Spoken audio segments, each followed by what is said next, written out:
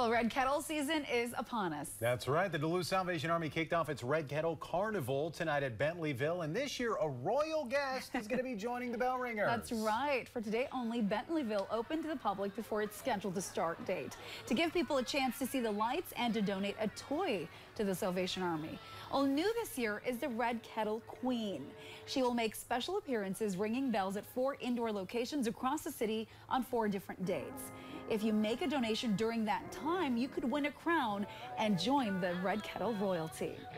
So I have little scrolls and everything. I'm going to ribbon it up and, it's going to be a thing. And so at each one, the date coincides with the donor that's going to get crowned. And then if people want to come out, people come and they go to the mall and see Santa, right? Everyone can get a picture with Santa. Well, only the people that come to see me are going to get a picture with the Red Kettle Queen, right? There you heard it. Lewis says this is also a great time to get kids out to teach them about donating and giving back. This year, the Salvation Army has set a goal of $225,000. They are still in need of volunteers. To sign up and for dates on that Red Kettle Queen appearance schedule, head to our website. I feel like the Queen was throwing shade at Santa there.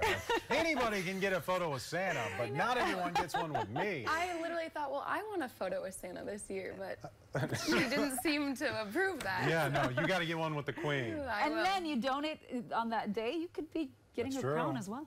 Make a donation no matter what. The crown's here, it's just invisible. That's right. Look at you. What do we got in sports? It was a big day.